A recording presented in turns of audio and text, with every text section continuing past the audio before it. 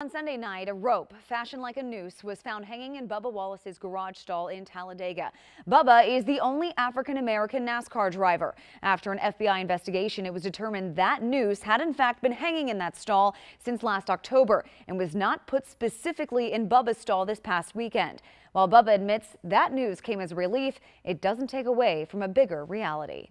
Somebody still knows how to tie a noose, and whether they did it as a bad joke or not, who knows? But it was good for the public to see. It still won't change some people's mind of me being a hoax, but it is what it is. You know, I try to do my research behind the scenes with my guys to make sure it wasn't a garage pool. And you've seen the numbers, how many garage stalls they inspected, and 11 had knots and only one had a noose.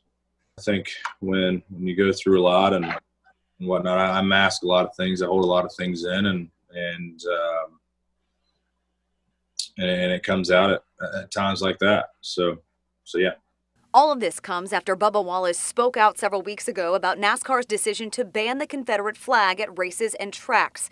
Yet just outside the track at Talladega, people were protesting with their Confederate flags. You won't see them inside the racetracks where we're having a good time with the new fans that have purchased their tickets, purchased their favorite drivers' apparel. You won't see it flying in there. Outside, they're just going to be making a lot of noise. You know, it's part of it. It's exactly what you see on the flip side of everything going on in cities as they peacefully protest. But you won't see cops pepper spraying them and shooting them with rubber bullets, will you?